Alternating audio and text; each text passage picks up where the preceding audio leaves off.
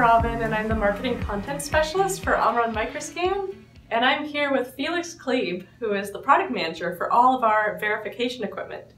He also happens to be the in-house expert on all the FDA UDI regulations, which are coming up soon. So we're going to talk about some of the questions that manufacturers often ask us about the FDA UDI regulations. Thank you so much, Felix, for being here. Sure, glad to be here. All right, first question, very basic one. What is UDI?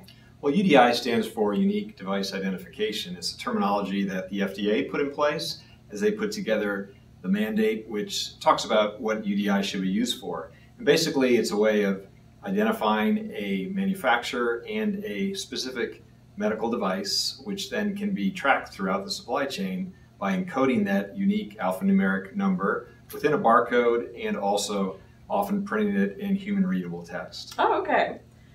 So what part of the UDI regulations are taking effect this year, and why is it important for manufacturers to comply with them? Well, in 2018, what's being added is UDI initiative for reprocessable medical devices, so things such as a medical surgical clamp or scissors, anywhere where you put a permanent mark, which we call a direct part mark, onto that device and use it for tracking and tracing throughout the life of that particular medical device. As far as the importance of UDI, UDI has been shown to be critical for tracking and tracing purposes of these medical devices. So if you can imagine that a device which has been sent out into use has to be recalled, it's critical that we have a way of quickly identifying where all of these devices are and looking in a database to identify who the manufacturer of that particular device could be. Okay, yeah, that is really important because patient safety is, of course, critical for all hospitals and other medical institutions.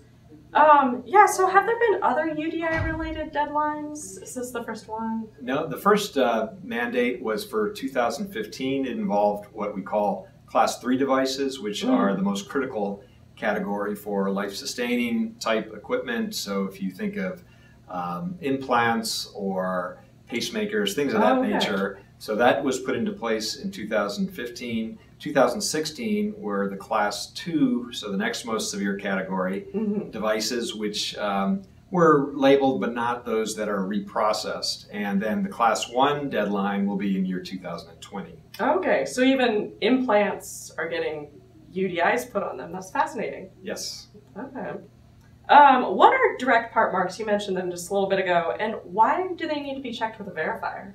Sure. Direct part marks basically mean that we are physically altering the surface of a device. So it could be plastic, could be a metallic substance, and we're essentially putting a small barcode, most commonly a data matrix 2D type code, onto that device, and after it is reprocessed, meaning sterilized, that device still is sustaining its readability.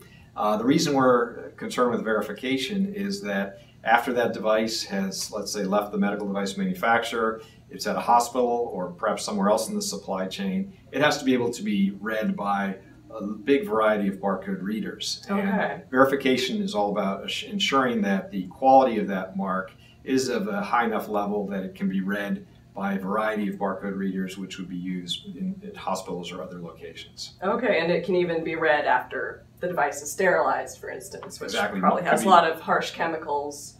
And yeah, high temperatures, so through autoclave, steam autoclave, or other methods of sterilization. Okay.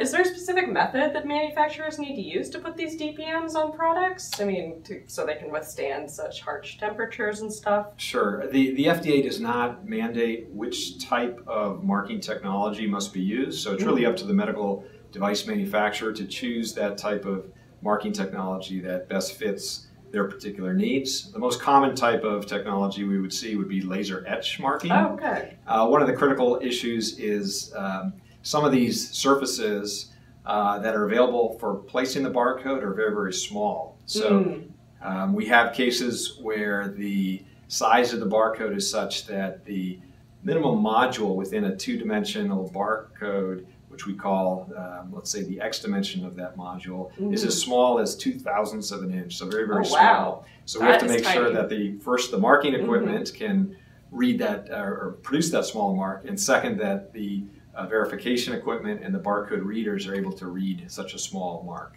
Okay, so the X dimension, just to be clear, it's that, like, within the grid, it's the little individual boxes. Yes, the square size of that small box within the 2D data matrix symbol. Okay, interesting. But what happens, like, if there's a device that you really just can't put a DPM on it? Sure. Well, the FDA does have a process for filing for an exemption for complying with a Class 2 reprocessable type instrument for those reasons we just talked about, where perhaps they do not have a surface that is of adequate size, or perhaps if the marking is in some way going to compromise the performance or the integrity of that medical device. So there's a process where a manufacturer can go back to the FDA and apply for an exemption. Okay, interesting. So why is the quality of printed text on labels also important, in addition to, like, verifying barcodes? Sure. Well, as you can imagine, most of these medical devices are labeled in some way, either, if not just on the product itself, also on its packaging. So whenever there is a UDI that is not, let's say, the direct part mark method, the requirement is that the information is presented also in human readable. So one of the important pieces is to make sure that the information that's within the barcode matches what is on the human readable portion of that label. So one of the things that Microscan offers is advanced inspection equipment that will look at all the information on a label to make sure that it's accurate. So assuring that it's accurate and that it's legible is an important quality process within medical device manufacturers as part of their labeling operations. Okay. Now, this is a very important question. What can manufacturers do to comply with these regulations? Sure. Well, there is a lot of information out there online, both at the FDA website as well as organizations such as GS1, who is a issuing agency for the UDI numbers.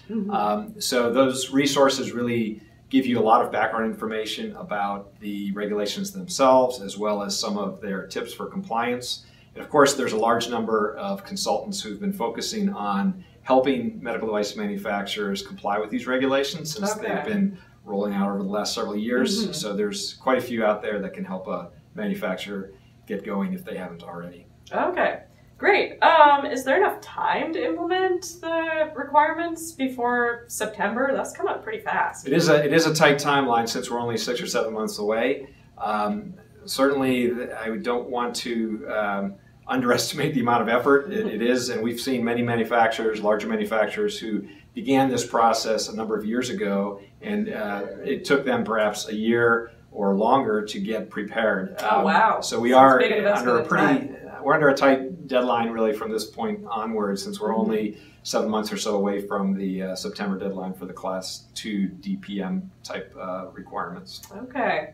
So the last question is about the regulations that are coming up in Europe. They're similar. They're not exactly the same, though. Can you tell us more about, like, the MDR and IVDR regulations in Europe?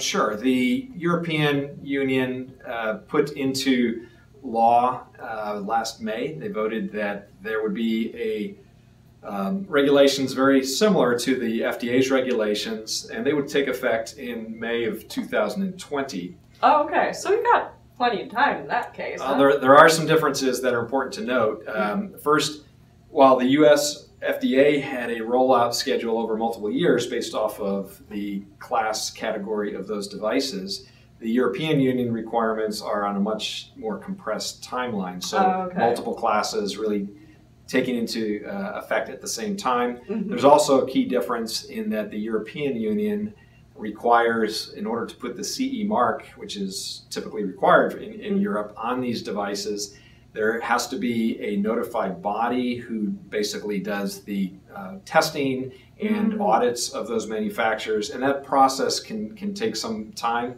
So we would certainly encourage any manufacturers who are planning to sell into Europe to begin that process as quickly as possible, given the potential for backlog within these notified bodies to do the required testing work. Okay. Well, great. That was it for my questions, and thanks so much, Felix, for answering them. I hope you found this video helpful. Once again, this is Felix Klebe. He's the Verification Product Manager.